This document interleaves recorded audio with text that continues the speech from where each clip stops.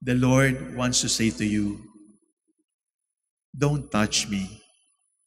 Let me touch you. You don't have to touch me because it does not increase me, nor does it make you better. Allow me to touch you. And in allowing me to touch you, you're going to be changed. And do not be afraid of change, because the change that comes from God can only make you better. Simula po ngayong gabi hanggang bukas ay fiesta ng Epiphany.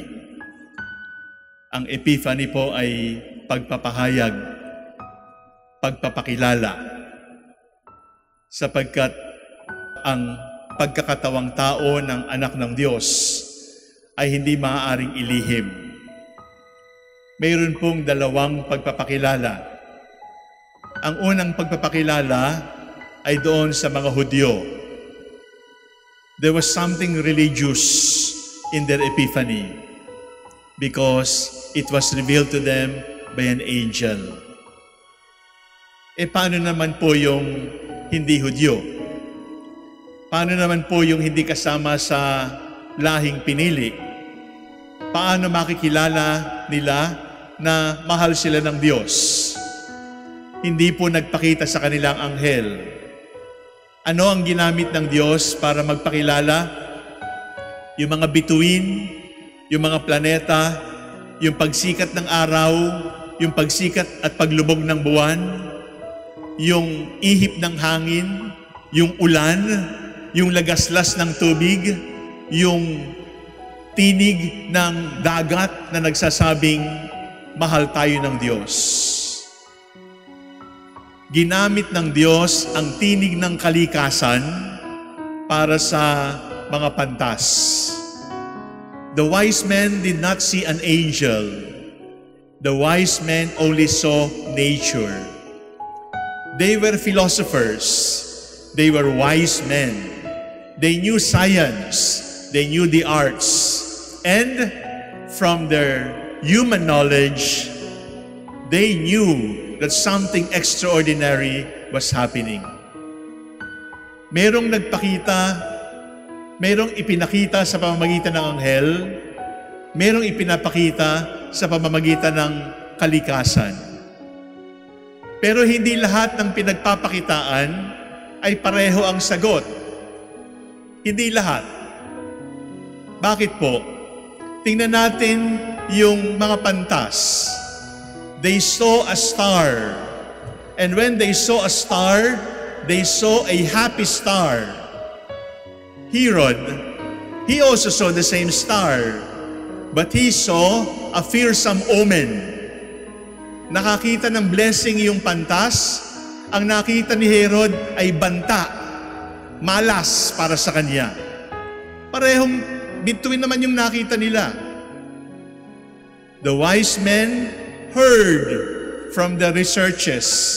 The wise men heard from the readings that this is good news. Kaya iniwanan nila ang kanilang sariling bayan para hanapin yung nabasa nila sa mga hula ng mga nakaraang taon. When they heard something, they knew it was good. Herod also heard the same, but he did not say it was good. It was bad news. It was a threat. Matapit nang matapos yung paghahari ko dahil sa batang ito. The wise men tasted sweetness.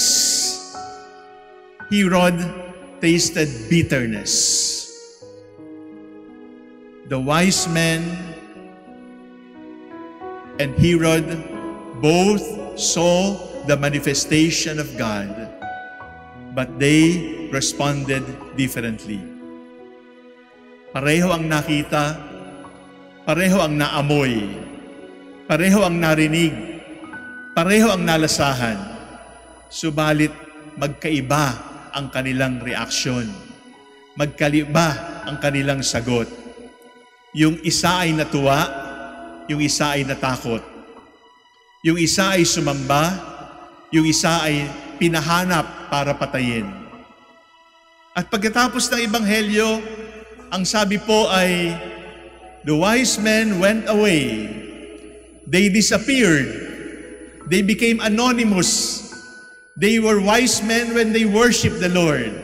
But after worshiping the Lord, they chose to be unknown. Merong mga legend kung saan sila pumunta. Meron pang ibang legend na binigyan sila ng pangalan. Pero para sa mga pantas, hindi na humahalaga yon. Kasi pantas kami na humanap, nang makita namin ang Panginoon, nakita namin wala palang kwenta yung karunungan na aming pinanghahawakan. And so, they laid their gifts before the Lord and disappeared.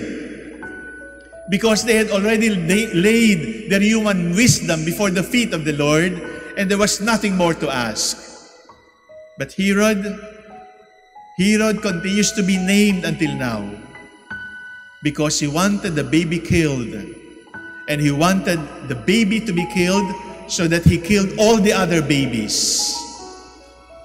Parehong pagpapakilala, pero magkaiba. Pero 4 na senses pa lang po ang aking nasabi. Mata, pang-amoy, pandinig, panlasa. Mayroon pa hong pang-5, the sense of touch. The sense of touch.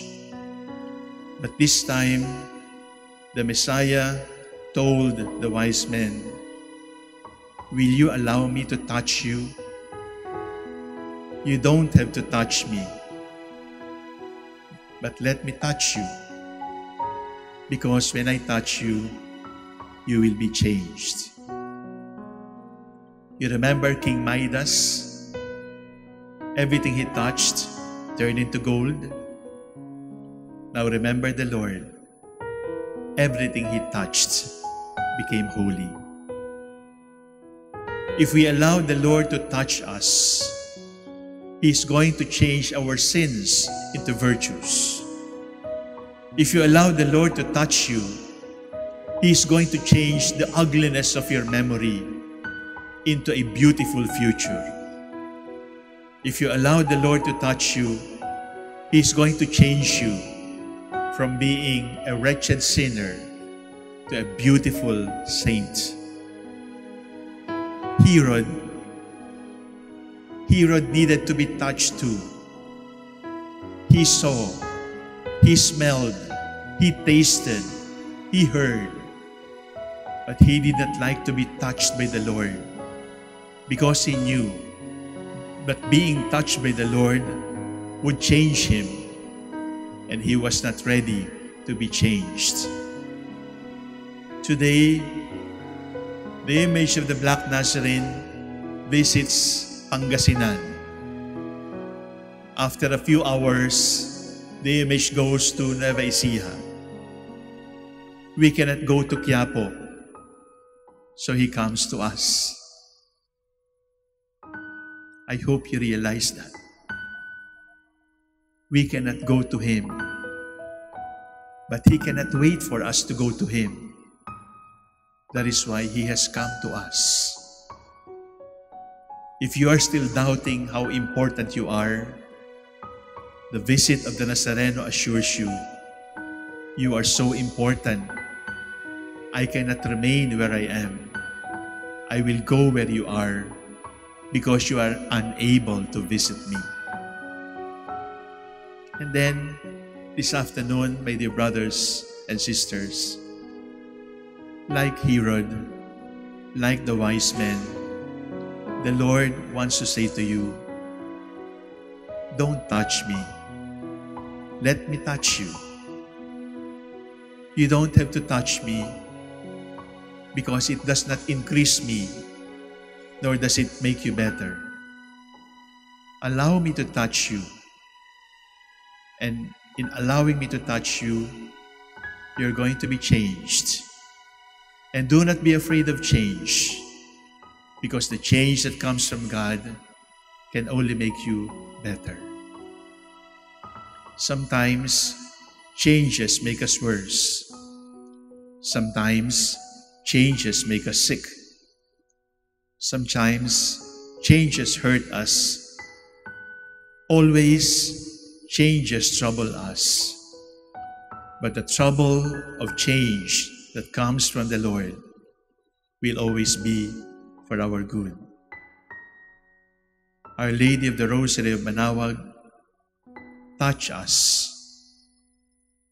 Jesus, Son of God and Son of Mary, touch us, because we know that when you touch us, we will not be the same anymore. Your touch will change us, and the change from you will always make us better. Let us bow down our heads. Let us imagine the Nazareno right before us, right in front of us. Let us now give him permission. Jesus, the Black Nazarene, touch me. Change me now, even if I am not ready. Change me now, even if I am afraid of change. Touch me and change me, because your touch and your change is all that I need to be happy and to be at peace again.